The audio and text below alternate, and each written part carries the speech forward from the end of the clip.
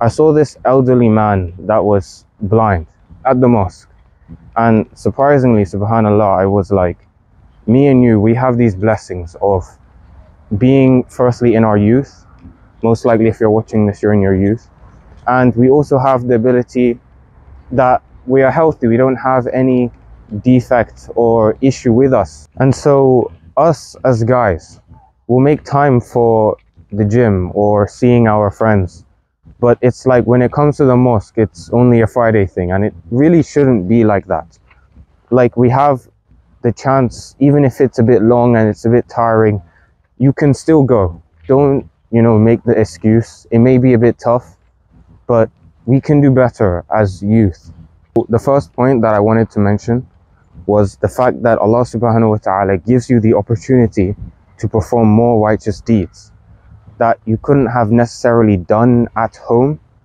And an example that I can give you is when I was walking to the mosque one time, I saw a dead bee. Now this bee, it died while it was pollinating a flower. So I was thinking, like, really, subhanallah, like every creation really is glorifying Allah subhanahu wa ta'ala in a way that we don't understand. Like the fact that the bee died while it was carrying out its task, its reason for khalq, its reason for creation. These are the kind of things that boost your iman. You know what I mean? When you see stuff like this, and it really makes you remember that the ayat of Allah is true. Another example is the fact that you see the leaves in autumn. It's like when they were in spring, they were born. The leaves were looking all pretty and stuff.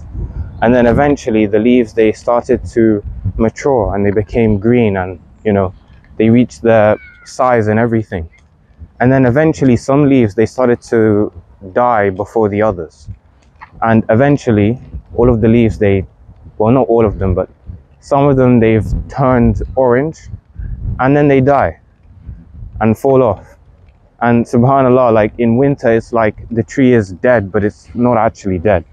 But after some time, it's resurrected. It's like spring happens again, all of the leaves come back. You see, for example, when you go to sleep, it's like every human being is going to go to bed from now, like maybe a few hours from now, or eventually the human being is going to sleep. And in the sleeping period, it's like they're in a barzakh. The world there is different from how it is here. And then once they wake up, it's like they've been resurrected. You see all of these signs, it's like you can't get this stuff just comes to you when you walk to the mosque. This stuff really, like, subhanallah, it gives you a good insight into how you can gain more good deeds while going to the mosque.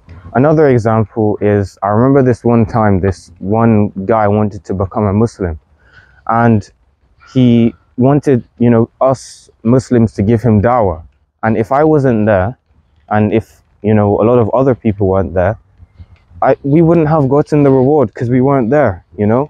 Allah gives you so many opportunities to learn and grow by going to the mosque, and it's really like neglected. Now this ties into the next point, which is you can meet righteous people by going to the mosque. Like, I'm pretty sure the first time I met my Arabic teacher, the first time I saw him was after the Taraweeh prayer. And like, because I met him, subhanallah, I've benefited so much from him.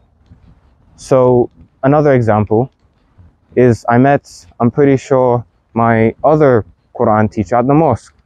You meet people, you get to speak to them, you get to have fun, you get to learn and thrive. And I know a lot of people, they complain, I don't have practicing friends. But the thing is, how's your relationship with the mosque? Are you going frequently? Are you meeting people? Are you seeing how the community is like? So that's the next point. One of the final points, and I want to keep this video short, is that you should really go for Allah. And men, I'm speaking to you here, like, guys, come on.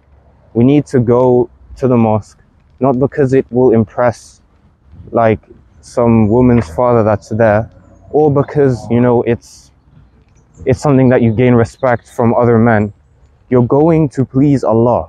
These guys, these women, everything, it won't be there. Only Allah will remain. So try, even if it's far, try and go and see. Sorry man, the light is so bad. The light is good, but you know what I mean. But yeah, try and go for the sake of Allah. See how your life changes, and inshallah ta'ala Allah will reward you. So assalamu alaikum wa rahmatullahi wa barakatuh.